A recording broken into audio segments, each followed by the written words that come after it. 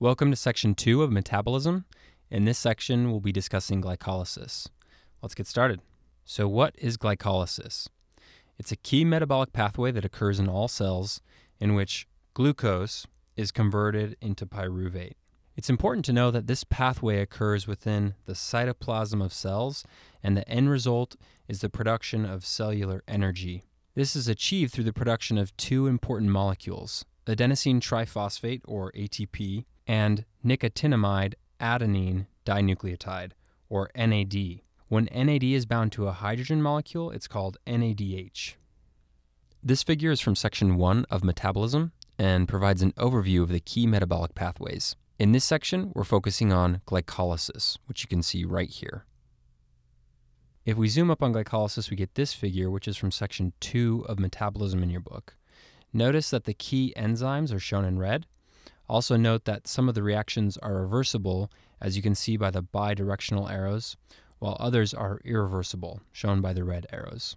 This dotted line right here is important to keep in mind because the reactions below the line occur 2 times for every 1 molecule of glucose. Notice that the 6-carbon molecule fructose 1,6-bisphosphate right here, so 6 carbons, is broken into 2 separate 3-carbon molecules, glyceraldehyde 3-phosphate and dihydroxyacetone phosphate, or DHAP. So both of these are 3-carbon molecules. The DHAP gets converted into glyceraldehyde 3-phosphate, so we end up with 2 molecules of glyceraldehyde 3-phosphate that go through the rest of the pathway. Okay, with this in mind, let's review the first steps of the pathway. In the last video, we discussed hexokinase and glucokinase, which you can see right here. These enzymes catalyze the first reaction of glycolysis, which converts glucose to glucose 6-phosphate. Notice from the image that this reaction has a star next to it as well. We talk about this more in the endocrinology chapter, but you should know that decreased function of glucokinase is associated with maturity onset diabetes of the young, which you can see right here. Now let's discuss the rate-limiting step of glycolysis, which is shown right here. It's important to know that this point regulates whether or not the cell is performing glycolysis or gluconeogenesis. If we go down the pathway towards the bottom of the screen, the cell is performing glycolysis. With the reverse pathway, the cell is performing gluconeogenesis. We'll discuss gluconeogenesis in a future video, but it's important to know that gluconeogenesis primarily occurs within the liver. So when we discuss how this step is tightly regulated, we're primarily referring to glycolysis versus gluconeogenesis as it appears in the liver. Okay, let's focus on this part of the pathway. Notice that fructose 6-phosphate can be converted into fructose 2,6-bisphosphate, which is shown on both sides. The left side of the image shows how fructose 2,6-bisphosphate is regulated during glycolysis, and the right side of the image shows how it's regulated during gluconeogenesis. Let's focus on the left side first. Notice that fructose 6-phosphate is converted to fructose 2,6-bisphosphate by the enzyme phosphofructokinase 2, right here. Fructose 2,6-bisphosphate induces glycolysis by upregulating the enzyme phosphofructokinase 1. This is the enzyme that converts fructose 6-phosphate to fructose 1,6-bisphosphate. Also notice that citrate and ATP, shown right here, inhibit this conversion. This makes sense. When the cell has a lot of energy, metabolites from the TCA cycle will increase. Citrate and ATP are metabolites from the TCA cycle and the electron transport chain and act as a way of telling the cell to stop glycolysis because the cell already has enough energy. From the figure, we can also see that in the well-fed state, insulin levels will be high, which will increase hepatic concentrations of fructose 2,6-bisphosphate, which will result in increased glycolysis. This makes sense. The liver senses that the tissues have enough glucose, so it will utilize glucose for its own needs by performing glycolysis, and then it will store the remaining glucose into glycogen. Let's draw this out.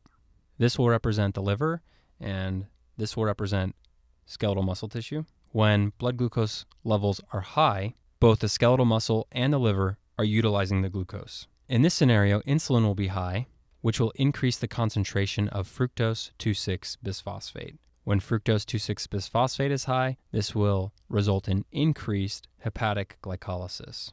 Again, the liver senses that the tissues have enough glucose, So it will utilize glucose for its own needs by performing glycolysis, and then it will store the remaining glucose into glycogen.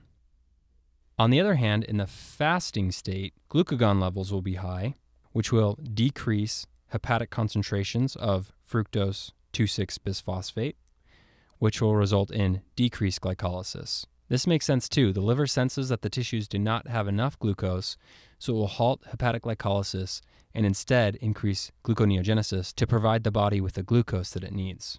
Notice that fructose 2,6-bisphosphate normally inhibits fructose 1,6-bisphosphatase. This enzyme normally converts fructose 1,6-bisphosphate to fructose 6-phosphate, which ultimately allows the liver to produce glucose. Therefore, if fructose 2,6-bisphosphate is decreased, then the activity of this enzyme will be increased, resulting in increased gluconeogenesis. Let's draw this out. Again, this will represent the liver, and this will represent skeletal muscle tissue. When blood glucose levels are low, the skeletal muscle is starved for glucose, and the liver senses this.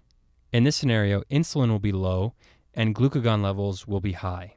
This will decrease the hepatic concentration of fructose 2,6-bisphosphate, which will halt hepatic glycolysis and increase hepatic gluconeogenesis.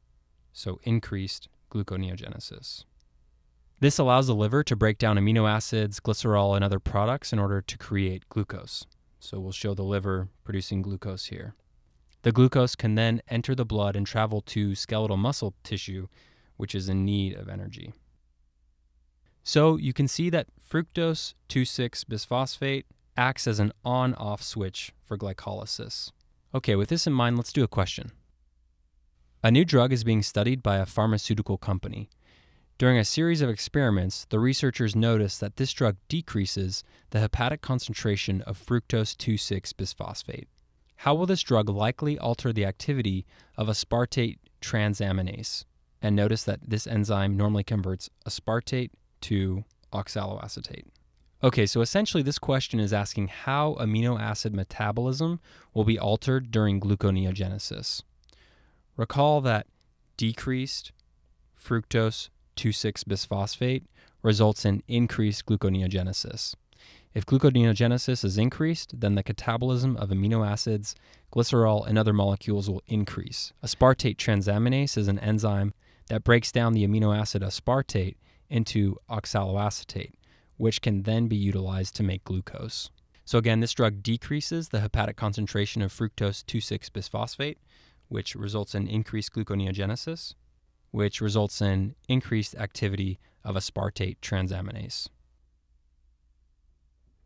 From our metabolic pathway, we can see that decreased fructose 2,6-bisphosphate releases the inhibition on this enzyme, fructose 1,6-bisphosphatase. Therefore, the activity of fructose 1,6-bisphosphatase is increased, resulting in increased production of glucose, or in other words, increased gluconeogenesis. Okay, let's move on to discuss a few other important aspects of glycolysis. As glycolysis continues, the metabolite 1,3-bisphosphoglycerate is formed. It's important to know that in red blood cells, this metabolite can be converted into 2,3-bisphosphoglycerate, or 2,3-BPG. Notice that when red blood cells utilize this pathway, the generation of ATP is sacrificed. So notice that this step normally produces ATP, but we're bypassing this step. However, it's worth it for the red blood cells to do this if the tissues are hypoxic, because 2,3-BPG increases oxygen unloading in peripheral tissues. You should recall from pulmonary physiology that 2,3-BPG is an important regulator of oxygen delivery to the tissues. It does this by binding to hemoglobin and decreasing its affinity for oxygen. So increased 2,3-BPG results in decreased hemoglobin affinity for oxygen, which results in increased oxygen release into the peripheral tissues. One of the last steps in the pathway is right here. In this step, phosphoenolpyruvate is converted into pyruvate by the enzyme pyruvate kinase. This disorder is most pronounced in red blood cells and results in hemolysis. Decreased ATP in red blood cells would result in a decreased ability of the cell to pump cations against a concentration gradient, so the cell would not be able to maintain homeostasis, which would result in hemolysis. So if pyruvate kinase activity is decreased. This results in decreased ATP, which results in hemolysis. Notice that next to pyruvate kinase, there's a star, and this correlates with the disorder down here, pyruvate kinase deficiency. After pyruvate is formed, it can be converted into lactate or acetyl-CoA, depending on the conditions of the cell. If the cell doesn't have enough oxygen, then lactate is formed. If there is enough oxygen, or it's under aerobic conditions, then acetyl-CoA is formed, which can then be used in the TCA cycle. Under aerobic conditions, glucose metabolism normally generates 30 to 32 ATP. This varies because the NADH produced during glycolysis, you can see NADH right here, is ultimately used by the electron transport chain to produce ATP, and the way in which NADH enters the mitochondria can vary. Some cells use something called the malate shuttle, and others use something called the glycerol 3-phosphate shuttle in order to get NADH into the mitochondria. On the other hand, under anaerobic conditions, glucose metabolism only generates 2 net ATP. We'll discuss pyruvate metabolism in more detail in a separate video. Okay, let's do another question. A 9-year-old boy presents to the physician for a routine visit. He has a history of anemia due to an enzyme deficiency. Physical exam reveals splenomegaly and conjunctival pallor. CBC shows an elevated reticulocyte count and confirms a hemolytic anemia.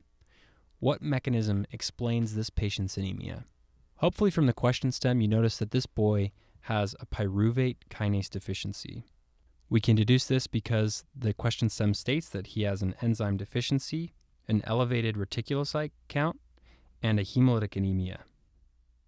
From the figure, we can see that pyruvate kinase normally converts phosphoenolpyruvate to pyruvate and generates ATP in the process. If pyruvate kinase is deficient, then ATP is not able to be produced as much in red blood cells, and this results in a decreased ability of the cell to pump cations against a concentration gradient, so the cell is not able to maintain homeostasis, which results in hemolysis. So decreased pyruvate kinase results in decreased ATP, which results in hemolysis.